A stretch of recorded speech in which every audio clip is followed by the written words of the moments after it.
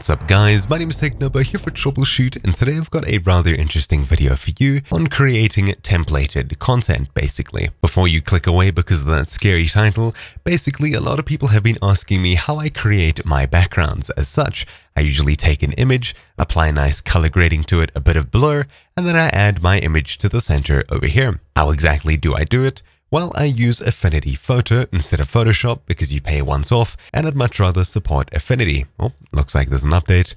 I'll be downloading that after this video. Basically, as you can see, I've got a LUT color adjustment. I've got a background group where I put all of the images that I can toggle between them. And I've got my text up front. Basically, this is what my output file looks like. I've got my project file over here, which we have open, and I've got all of my wallpaper files over here, one by one, with the nice little image in the center and the blurred out color graded background. Over here in used, I have 100 and something wallpapers that I've already used in videos that I won't be using again. Basically, what I do is go ahead and source a lot of images that are all in the Creative Commons or I'm allowed to use, drag and drop them into Affinity Photo, and they're all added to the screen as such. As you can see, however, if we go ahead and click between them, you can see that they are all different sizes and none of them are exactly the same. Well, maybe one or two, but it would be a pain to go ahead and align everything like such, put it in the center, and then move it into my background group over here. It would take quite a while to do that for all of these different images because they're all different sizes and aspect ratios. To mass center all of these horizontally and vertically and resize them so they fit while keeping the aspect ratio, it's a bit of a task, but it's a hell of a lot faster than going and doing this manually. What I do is I drag and drop all of them into my background group, but it doesn't really matter where these picture files are. Simply select all of the images you want to resize and position. As you can see, they're all different. And at the very top, I'll go to Arrange, followed by Align Top, meaning that they're all aligned on the vertical top as such, and then Arrange, Align Left, meaning they're all pushed to the left-hand side. So every single image here is now centered in the top left corner. I'll drag and drop it into the top left of my image as such, but they're still far too big. What do we do from here? Well, we'll unselect all of our images and we'll select just one. You can see that the 16:9 aspect ratio here is quite different to this one over here. This is more of a square and it's bigger vertically than it is horizontally.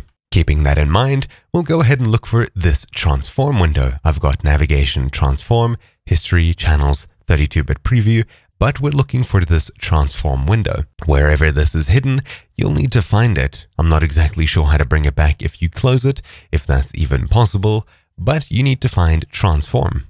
Then, once you've clicked on it, we can see that the width is not 2 times the height, meaning that it's most likely not 16:9 and it's more square. So we'll go ahead and select the width because that's what we're going to scale it to horizontally, so there'll be a bit of overhead on the vertical ends. Then we're going to hit this little bar next to it, which locks the aspect ratio. Once it's locked, inside of width, the W, I'll type in SW, meaning width of the canvas. We'll click anywhere else, and as you can see, it scales it perfectly, so it's touching the left-hand side and it's touching the right-hand side. For some reason, this background group over here seems to be a bit blurred around the edges, but that's besides the point. Usually I'll just go ahead and make it a bit bigger by holding Control and Shift and scaling it a bit out as such so that the corners aren't so blurred, but it's probably quite easily fixable. Anyways, besides the point, now that we've done that, I'll go ahead and arrange and then align middle to go ahead and center it.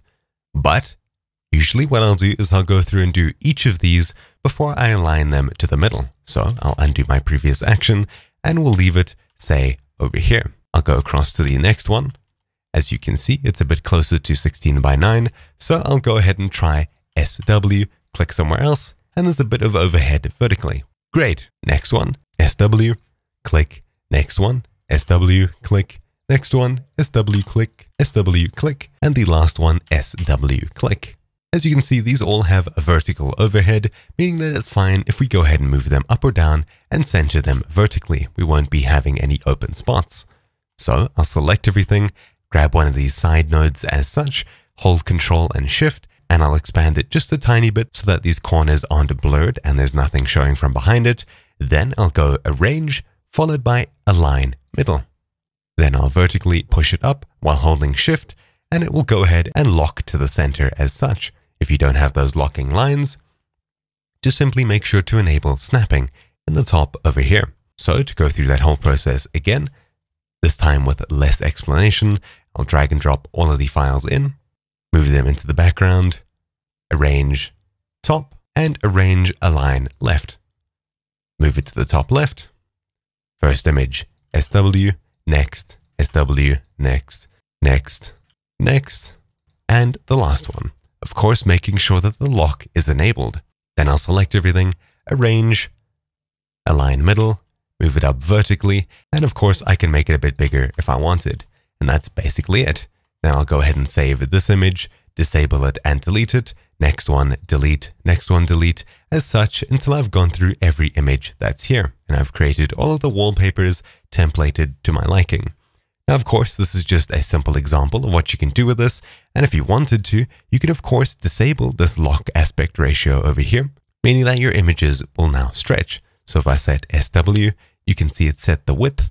But if I go ahead and disable the lock and move this down to say 1920, you can see that it's adjusted it so that it's not keeping the aspect ratio. I could make it say 500 and you'll see what I mean really. I can set SH under height, meaning that it aligns to the height, and you can see it's still horribly distorted. SW, you're not really able to tell that it's distorted, but its original aspect ratio is not 16:9, meaning that we've lost quite a bit of vertical fidelity and it's sort of crushed up. If there was someone in this image, they'd suddenly be short and fat compared to when the image is correctly proportioned. But anyways, that's about it. Thank you all for watching. This has been how to fit to canvas inside of Affinity Photo using width or height. I'll see you all next time.